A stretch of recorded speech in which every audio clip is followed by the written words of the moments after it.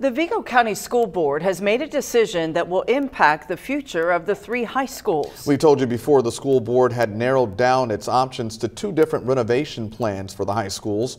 News 10's Blake Dahlia was at that meeting tonight. In tonight's Education Alert, he tells us which plan you'll be voting on in May.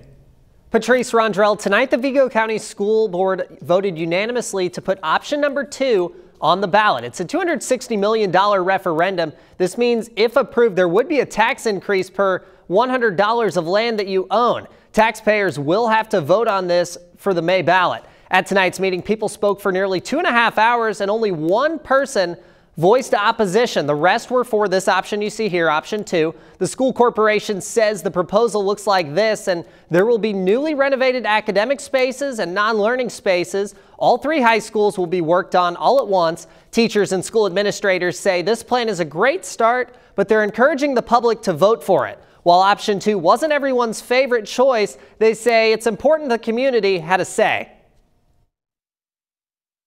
I think that it was an excellent step in the right direction. A lot of people showed up tonight with their support. I think the community understands the path forward to the future is really investing in our schools. It wasn't necessarily the one I liked, but it's the one that I think our community can rally to. And I think they've made the right choice, and we need to get busy now. Members of the school board say they would have been okay with different options, but they're glad this one went through. Many landowners also spoke at the meeting, and they said they looked at this as an investment rather than a tax increase. Patrice Rondrell, back to you.